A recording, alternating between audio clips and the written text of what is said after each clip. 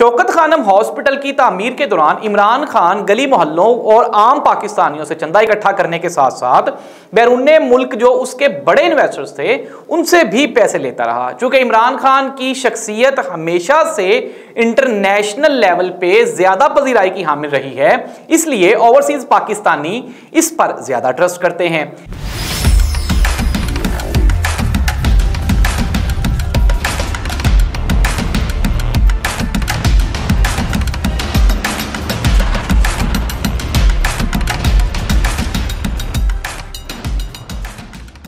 औज़ुबिल्लाहिमिनश्शैतानिर्रजीम बिस्मिल्लाहिर्रहमानिर्रहीम अल्लाहुम्मा सल्लि अला मुहम्मदिन व आलि मुहम्मद। करोड़ों दुरूद व सलाम हज़रत मोहम्मद मुस्तफ़ा सल्लल्लाहु अलैहि वसल्लम पे और आप सल्लल्लाहु अलैहि वसल्लम की आल पे। एन न्यूज़ पे नाज़रीन आप देख रहे हैं पूरा सच और मैं हूँ ज़ाहिद अब्बास नकवी।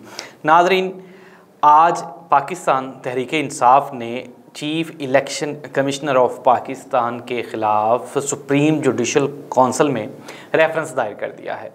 दूसरी जानिब पाकिस्तान तहरीक इंसाफ ने आज मुल्क भर में छोटे और बड़े शहरों में इलेक्शन कमीशन के ख़िलाफ़ एहतजाज का ऐलान किया है और इमरान खान इस्लामाबाद में उस एहतजाज का हिस्सा बनेंगे।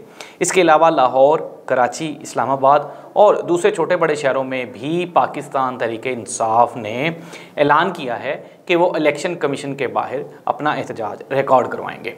दूसरी जानिब हुकूमत ने सख्त रद्द अमल देते हुए इस्लामाबाद में कंटेनर्स का एहतमाम किया और किसी भी किस्म के एहतजाज को रोकने की अपनी पूरी तैयारी का ऐलान कर दिया है।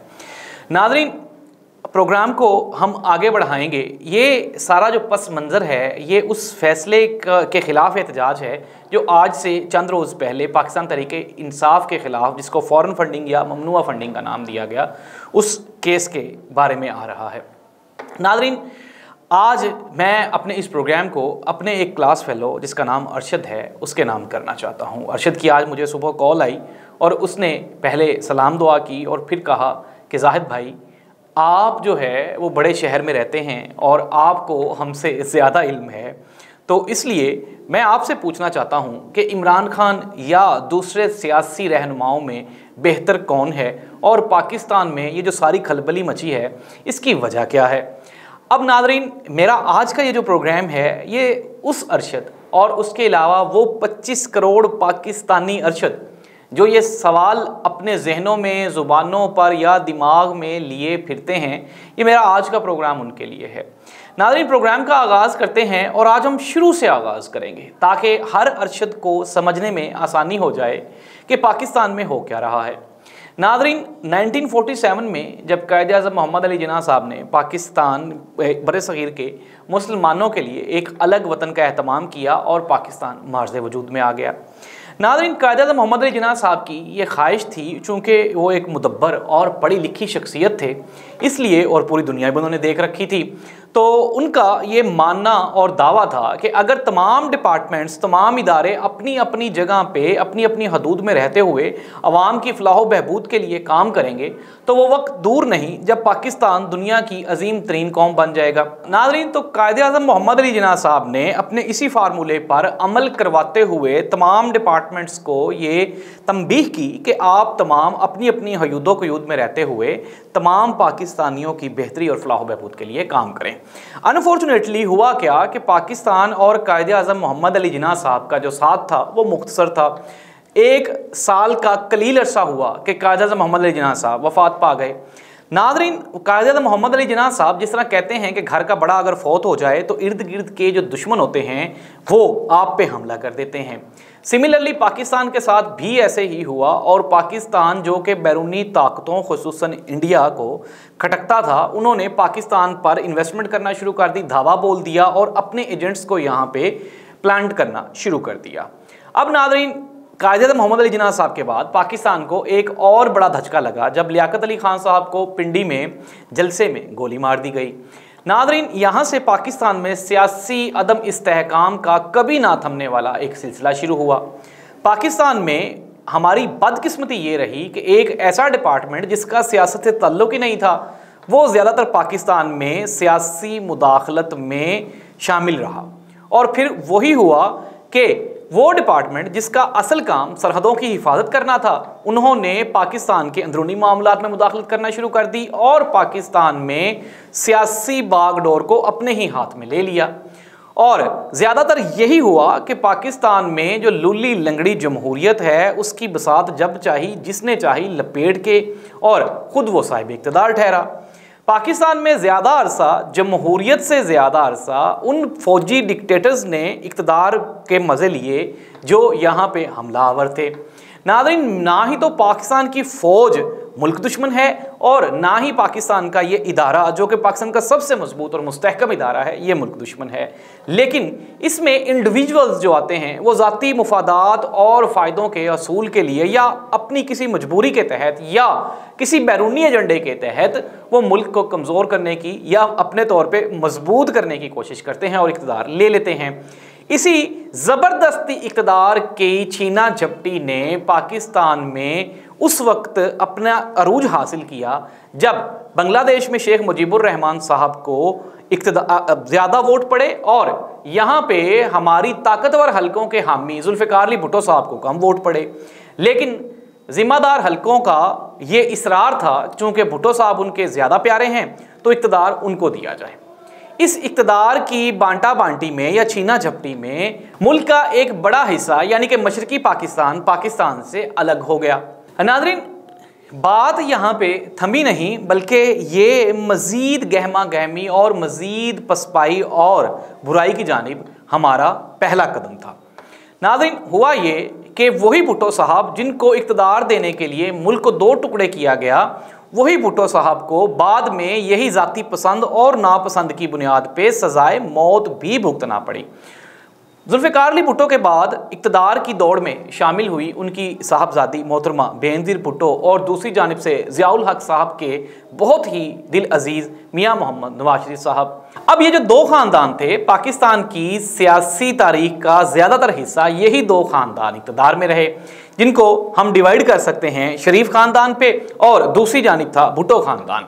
नाज़रीन, जब मोहतरमा बेनज़ीर भुट्टो इक़्तिदार में आती तो मियाँ मोहम्मद नवाज शरीफ साहब उनके ख़िलाफ़ कंपेन करते और उनकी करप्शन को एडवर्टीज़ करते। सिमिलरली जब मियाँ मोहम्मद नवाज शरीफ साहब इक़्तिदार में आते तो मोहतरमा बेनज़ीर भुट्टो उनकी करप्शन को अयां करने के लिए अपनी पूरी सरगर्मियाँ सर्व कर देती। इस तरह से नाज़रीन पाकिस्तानी जो थे वो देख रहे थे, जब भुट्टो ख़ानदान इक़्तिदार में आता था तो शरीफ ख़ानदान की कमज़ोरियाँ, नाकामियाँ और करप्शन को खोला जाता था। सिमिलरली जब दूसरी जानिब भुट्टो ख़ानदान इक़्तिदार में नहीं होता था तो उनकी कमज़ोरियाँ, करप्शन और फिर उनकी जो नाकामियाँ थी उनको अवाम को बताया जाता था। नाज़रीन, इस तरह से ये जो मौजूदा अवाम है इसकी पिछली नस्ल ने इन दो ख़ानदानों की बुराइयाँ ही बुराइयाँ इतनी सुन रखी हैं और इन दोनों से ही सुन रखी हैं कि अब वो इनके दिमाग का हिस्सा बन चुकी हैं। नाज़रीन, पाकिस्तान की सियासी तारीख में एक मरतबा फिर भौचाल आया जब मोहतरमा बेनज़ीर भुट्टो का सियासी कत्ल कर दिया गया। फिर उसके बाद मियाँ मोहम्मद नवाज शरीफ साहब की जिला वतनी भी किसी से ढकी छुपी नहीं है। नाज़रीन, ये जो दो ख़ानदान हैं ये इक़्तिदार में थे, इनको रिप्लेस करने वाला कोई नहीं था। अवाम इनसे शदीद तंग आ चुकी थी। इस लम्हे का भरपूर फ़ायदा उठाया 1992 पाकिस्तान क्रिकेट टीम के कप्तान इमरान खान ने, जो कि अपनी सियासी जमात पाकिस्तान तहरीक इंसाफ का आगाज़ कर चुके थे और पाकिस्तान में उन्होंने उनका एक कामयाब प्रोजेक्ट जिसको शौकत खानम हॉस्पिटल कहा जाता है वो रिटायरमेंट के बाद वो बना चुके थे। नाज़रीन, शौकत खानम हॉस्पिटल की तामीर के दौरान इमरान खान गली मोहल्लों और आम पाकिस्तानियों से चंदा इकट्ठा करने के साथ साथ बैरून मुल्क जो उसके बड़े इन्वेस्टर्स थे उनसे भी पैसे लेता रहा। चूँकि इमरान खान की शख्सियत हमेशा से इंटरनेशनल लेवल पे ज़्यादा पजीराई की हामिल रही है, इसलिए ओवरसीज़ पाकिस्तानी इस पर ज़्यादा ट्रस्ट करते हैं। इमरान खान को दूसरे तमाम सियासतदानों के मुकाबले में ओवरसीज़ पाकिस्तानियों की हमायत ज़्यादा हासिल है और यही वजह है कि वो इमरान खान जिसने शौकत खानम की ब्रांचेस को लाहौर के बाद कराची और पेशावर में भी इंट्रोड्यूस करवाया, उन्होंने नमल यूनिवर्सिटी का भी बुनियाद रखी और उसको भी कामयाबी से हमकनार किया। अब ओवरसीज पाकिस्तानी जो थे, चूंकि वो इंटरनल जो हमारे अंदरूने मुल्क पाकिस्तानी हैं उनसे ज्यादा समझ बूझ रखते हैं, इस लिहाज से कि उन्होंने जमहूरियत को हकीकी लिबास में और हकीकी शक्ल में देखा होता है, चूंकि वो बाहर रह रहे होते हैं। उन्होंने देखा कि एक ऐसा शख्स जो कि आम स्टेटस से है और वो स्टेटस को के खिलाफ बात करता है, वो खड़े हो गए इमरान खान के साथ। अब ये जो दो सियासी जमातें थी जो मुसलसल एक दूसरे को लताड़ती और पिछाड़ती आई थी, जब इन्होंने देखा कि इनका इक्तदार जो है वो सिमट रहा है, तो इन्होंने इस मौके को गनीमत जानते हुए एक दूसरे को गले लगा लिया। लेकिन उस वक्त बहुत देर हो चुकी थी। 2013 में इमरान खान को मुख्तलिफ ताकतों ने सपोर्ट किया, उसमें अवामी ताकत भी थी और दूसरी ताकतें भी थीं, वही तमाम ताकतें जो तमाम सियासतदानों को सपोर्ट करती रही हैं।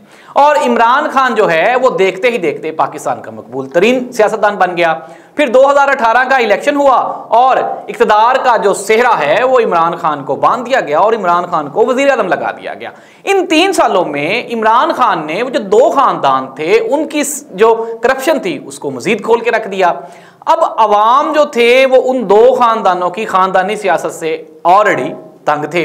अब मैं ये नहीं कह रहा कि सारे पाकिस्तानी तंग थे। अब जाहिर सी बात है, पाकिस्तान मुस्लिम लीग नून और पीपल्स पार्टी पाकिस्तान की 2 बड़ी सियासी जमातें हैं और ये कभी भी आप इनसे इस बात से मुनहरिफ नहीं हो सकते। लेकिन इससे भी बड़ी एक हकीकत यह है कि मौजूदा वक्त में पाकिस्तान तहरीक इंसाफ मरकज और 2 सूबों में सबसे बड़ी सियासी जमात है। और नादरीन, हम जब भी अवामी जो आपकी पजीराई होती है, अवामी मकबूलियत होती है, जब उसके खिलाफ आप जाते हैं, इदारे उसके खिलाफ जाते हैं, तो फिर नताइज वही निकलते हैं जो मशरकी पाकिस्तान की तकसीम के तौर पे आपके सामने है। अब नादरीन, इमरान खान की फॉरेन फंडिंग की तरफ आ जाते हैं, जो कि इमरान खान के ऊपर गुज़श्ता 3 साल की हुकूमत करने के बाद एक वाहिद और बड़ा एलिगेशन है कि इमरान खान ने फॉरेन फंडिंग ली। नाज़रीन, इससे पहले मैं आपको बताता चलूं कि पाकिस्तान पीपल्स पार्टी के आसिफ अली जरदारी साहब मोहतरमा बेनज़ीर भुट्टो के इंतकाल के बाद उन्होंने पार्टी की बागडोर संभाली। मोहतरम आसिफ अली जरदारी साहब के बारे में बड़े बड़े बिल्डर्स और बड़े बड़े पाकिस्तानी जो बिजनेसमैन हैं उनका ये मशहूर कौल है कि वो हर काम में 10% हिस्सा लेते हैं। फिर अयान अली का केस आ गया और फिर वो बैग्स जो कि एयरपोर्ट से दुबई शिफ्ट हुए, उनका भी केस सबके सामने था। नाज़रीन, उससे भी बड़े केसेस वो हुए जो बेनामी अकाउंट्स, यानी कुल्फी वाला, ठेले वाला, रेडी वाला और वो मरहूम भट्टी साहब जिसको मरे हुए भी 20 साल हो गए, उसके इक़्तिदार में अरबों रुपए की ट्रांजैक्शन। नाज़रीन, ये वही पैसे थे जो पाकिस्तान और पाकिस्तानियों की जेबों से इकट्ठे किए गए थे और मनी लॉन्ड्रिंग करके इनको पाकिस्तान से बाहर ट्रांसफर कर दिया गया। सिमिलरली अगर हम नून लीग की बात करें, कर्ज उतारो मुल्क समारोह के तहत मियां मोहम्मद नवाज शरीफ साहब ने ओवरसीज पाकिस्तानियों को भी दोनों हाथों से समेटा और जो अंदरूने मुल्क पाकिस्तानी थे उन्होंने भी उसमें बेपनाह पैसा जमा करवाया। लेकिन उस दौर से लेके आज तक पाकिस्तान का कर्ज एक हर सियासी जमात के दौर में बढ़ता गया। कर्ज तो कम ना हुआ, अलबत्ता वो जो कर्ज उतारो मुल्क संवारो का सारा पैसा था वो सारे का सारा लंदन शिफ्ट हो गया।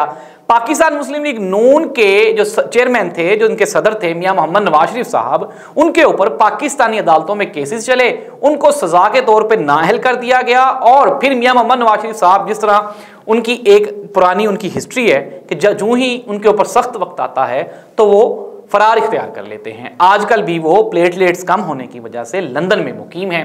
असल में प्लेटलेट्स कम होने के साथ साथ अदालतों से वो सजा याफ्ता हैं। नादरीन, अरशद अगर मेरा ये प्रोग्राम सुन रहा है तो वो अरशद और वो तमाम 25 करोड़ अरशद जिनके जहनों में सवाल है, तो ये एक छोटा सा मुख्तसर सा तारुफ था पाकिस्तान मुस्लिम लीग नून और पाकिस्तान पीपल्स पार्टी का।